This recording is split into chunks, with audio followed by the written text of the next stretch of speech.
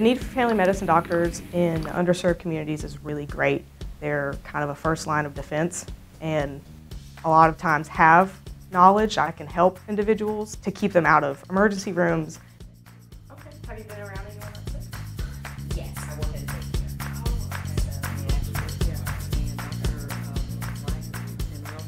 daycare. MedServe helps to fill that need by placing recent college grads in these rural areas. We have 13 fellows that are at 10 different clinic sites across the state of North Carolina, from Hayesville and the tip of Clay County to Williamston and Martin County on the East Coast. The doctor will be in shortly to check out that ear, okay? Okay. MedServe fellows have completed their undergraduate degree, and they are kind of in this gap year window prior to applying to medical school. Hi, good morning. Hi, good morning. I'm Misty, it's nice to meet you. Over the course of the first 2.5 months, our fellows help take care of about 6,000 patients.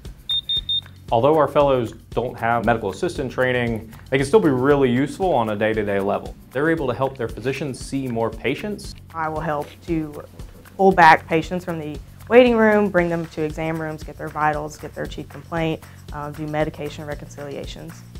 Our goal for MedServe is to really not only provide a pathway for students and to get them into medical school, but also light that fire and show them what it means to be an active servant in the communities that need them the most. It's been very rewarding. This work it's important because a lot of times you're the first person that a patient sees.